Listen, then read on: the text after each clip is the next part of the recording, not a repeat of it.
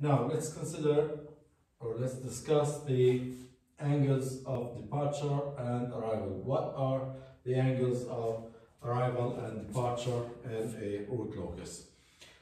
Let's assume that we have a system represented by these 3 poles and 2 zeros, and let's sketch the root locus according to the rules we derived so far. On the real axis we have nothing, and then we have a locus between the pole and 0 here, nothing, and another root locus that extends to infinity. This branch is complete. It starts from a pole, goes all the way to a 0. This branch, it extends between 2 zeros, 0 here and a 0 at infinity. So that means we will have a breakaway point or arrival point between the 2 zeros, and though that's where the branches starting from these 2 poles will arrive. It will start from pole 1, arrive here, and then go to 0, 1, and from pole 2 arrive at the same point and proceed to 0, 2. Now, the question is,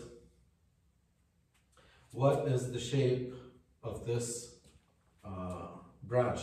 I know that the arrival point, it will arrive perpendicular to the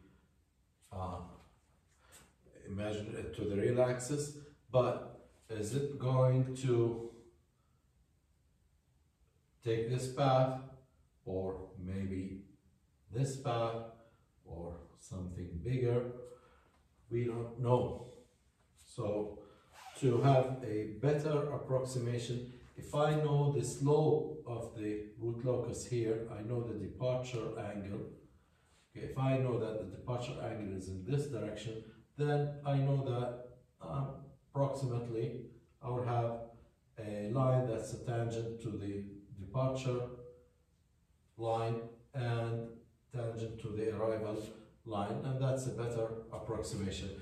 If the departure direction is in this direction, definitely the departure angle is not going to go like this. This is a possibility. Okay, some root locus might have this form or shape of root locus, but I cannot determine which one if I don't know what the tangent at the pole is. And that angle, we call this angle is the angle of departure.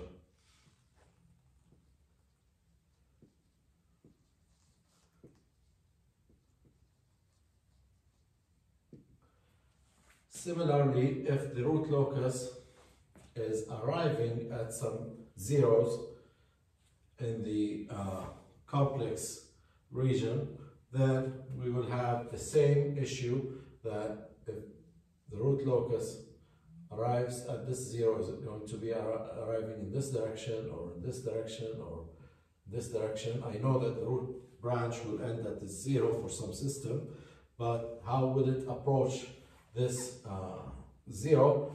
That angle is going to be called the angle of arrival.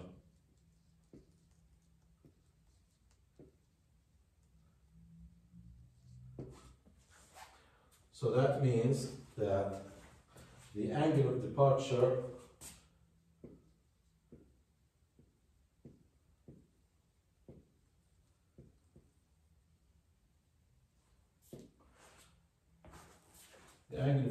is basically the slope,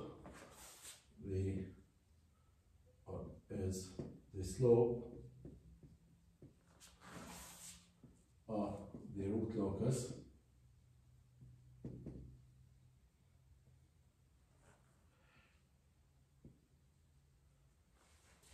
near a pole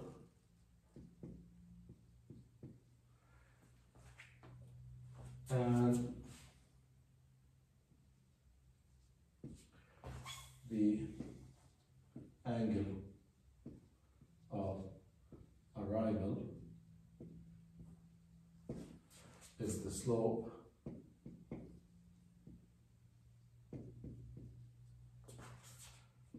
of the root locus near A0. So how can I determine these angles? How can I determine the slopes?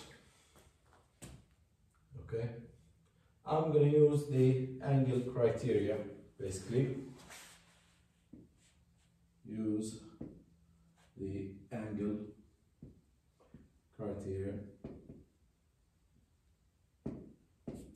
which says that the sum of angles of zeros minus the sum of angles of poles equals 180 degrees plus minus k 360.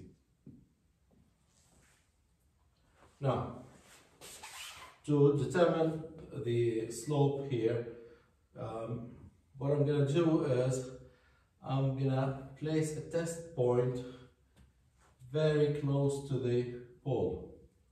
Okay, I know for k equals 0, the roots are at the pole. Let's say for very small value of k, the roots start to depart from the pole, and let's say the root is very near to the pole, and it's already here. And let's see what location of this test point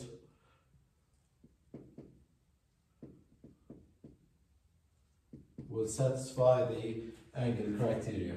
So I need the angles of the zeros, so from a vector from the 0 to the test point, and let me call this angle alpha. From the second 0 to the test point, angle beta. So sum of angles of zeros is alpha plus beta minus the angles from the poles. From this pole, let's call this angle gamma, and from this pole to the test point,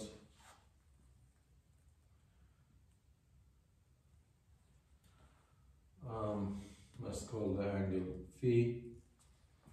So I'll have angle gamma plus phi, and we still have a third pole from this pole to the test point.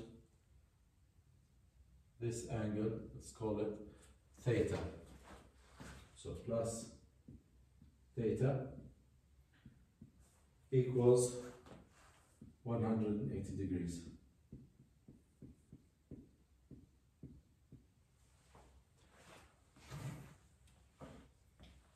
Now, if the test point is very close to the pole, the angle theta will represent the slope of the root locus.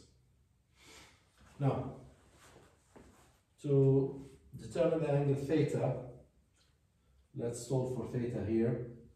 Theta equals, it's negative theta, so I'll take it to the other side, and I'll end up with alpha plus beta minus what's left here is gamma plus phi.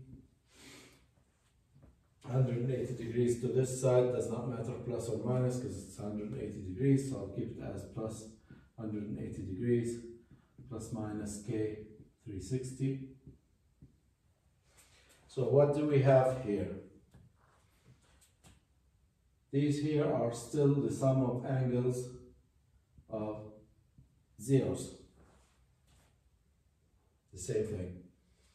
Here, these are the sum of angles of poles, except the angle of the pole where I'm trying to find the slope. Okay, except theta. So I can define the angle of departure at any pole if I'm looking for theta at pole, angle of departure,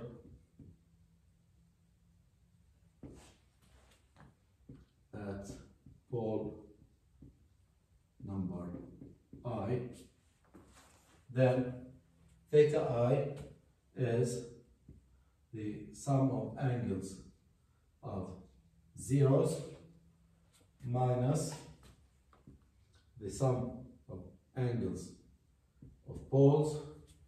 Now zeros from r equals 1 to number of zeros m, and for the poles, for L equals 1, number of poles is n, except that L does not equal I. So I would add all the angles of the poles except the angle from the the pole at which I'm calculating the angle of departure, plus 180 degrees plus minus k 360. Now, how do I do that? Okay. What I need to do is actually have this test point as close as possible to the pole, so that the line between the pole and the test point represents the slope at the pole. So I will have the test point very close, and that means that the angles from the zeros and the poles to the test point, and the test point is very close to the pole, are exactly the same as the angles from the poles and zeros to that pole I'm trying to find the angle of departure at.